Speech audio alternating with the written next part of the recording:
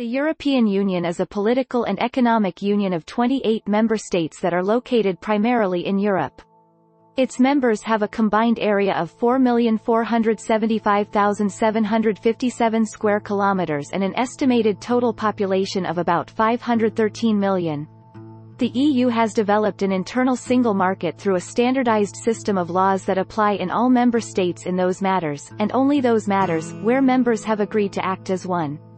EU policies aim to ensure the free movement of people, goods, services and capital within the internal market, enact legislation in justice and home affairs and maintain common policies on trade, agriculture, fisheries and regional development. For travel within the Schengen Area, passport controls have been abolished. A monetary union was established in 1999 and came into full force in 2002 and is composed of 19 EU member states which use the euro currency. The EU and European citizenship were established when the Maastricht Treaty came into force in 1993. The EU traces its origins to the European Coal and Steel Community and the European Economic Community, established, respectively, by the 1951 Treaty of Paris and 1957 Treaty of Rome.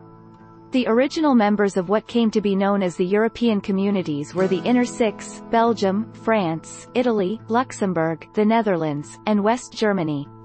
The communities and their successors have grown in size by the accession of new member states and in power by the addition of policy areas to their remit.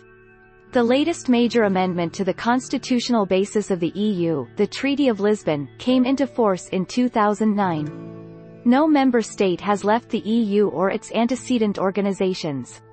However, the United Kingdom signified its intention to leave after a membership referendum in June 2016 and is negotiating its withdrawal.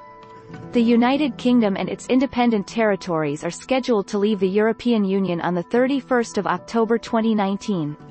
Containing 7.3% of the world population, the EU in 2017 generated a nominal gross domestic product of $19.670 trillion, constituting approximately 24.6% of global nominal GDP. Additionally, all 28 EU countries have a very high Human Development Index, according to the United Nations Development Programme.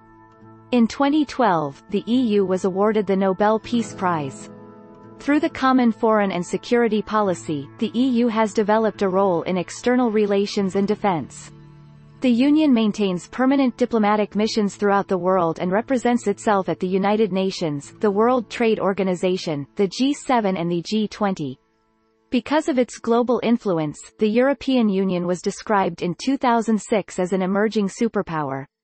During the centuries following the fall of Rome in 476, several European states viewed themselves as translatio imperii of the defunct Roman Empire. The Frankish Empire and the Holy Roman Empire were thereby attempts to resurrect Rome in the West. This political philosophy of a supranational rule over the continent, similar to the example of the ancient Roman Empire, resulted in the early Middle Ages in the concept of a renovatio imperii, either in the forms of the Reichssitte or the religiously inspired Imperium Christianum. Medieval Christendom and the political power of the papacy are often cited as conducive to European integration and unity. In the oriental parts of the continent, the Russian Tsardom, and ultimately the Empire, declared Moscow to be Third Rome and inheritor of the Eastern tradition after the fall of Constantinople in 1453. The gap between Greek East and Latin West had already been widened by the political scission of the Roman Empire in the 4th century and the Great Schism of 1054, and would be eventually widened again by the Iron Curtain. Pan-European political thought truly emerged during the 19th century, inspired by the liberal ideas of the French and American revolutions after the demise of Napoleon's empire. In the decades following the outcomes of the Congress of Vienna, ideals of European unity flourished across the continent, especially in the writings of Wojciech Jastrzębowski, Giuseppe Mazzini or Theodore de Corwin-Szymanowski.